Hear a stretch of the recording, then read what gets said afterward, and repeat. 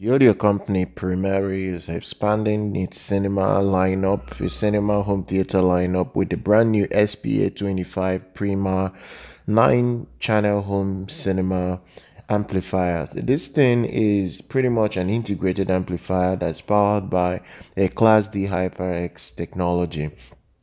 It's expensive. The SPA25 Primar is gonna be priced at 5,500 euros, or around 5,000 pounds.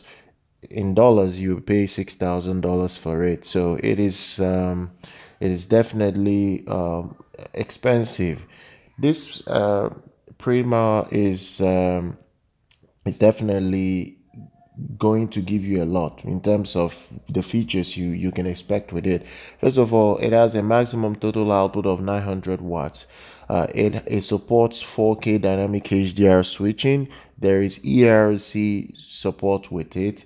There is support for Dirac Live. There is 11 channels of Dolby Atmos DTS processing that you can set up with an additional stereo amplifier that allows for a 7.1.4 channel configuration.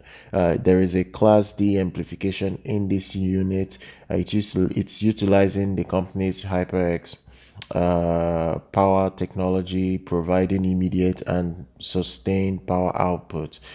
Now, in terms of what else you can expect with the SPA25 Prisma, it's also going to utilize a dual 8-channel DAC chipset.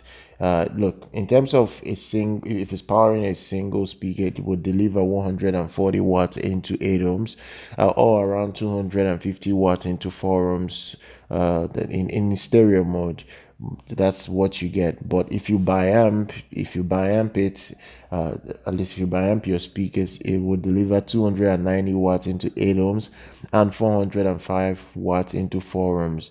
So it's making this SPA25 Prisma the most powerful stereo integrated amp the company Primare has ever produced. So it's a very top-notch unit overall. You have support for Apple AirPlay 2. There is Bluetooth, there is Chromecast, there is Roon, there is Spotify Connect. You can also do multi-zone. It's literally an AV receiver, but it's better than most AV receivers you find. The DAC stage is built around the company, at least ESS from Saber company, the ESS 9026 Pro 32-bit DAC chip. So it's built around that, and it supports high resolution up to 32-bit 768 kilohertz. That's what you get with this as well. There is DSD 512 playback.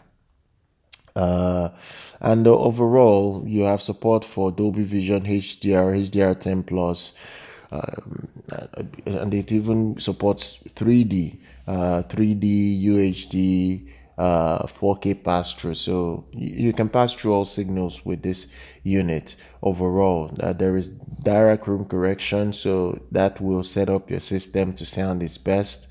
No, if you have the money, you go check it out. Drop details for you guys down in the description. Subscribe to the channel, like our content. I'll see you guys very much next time.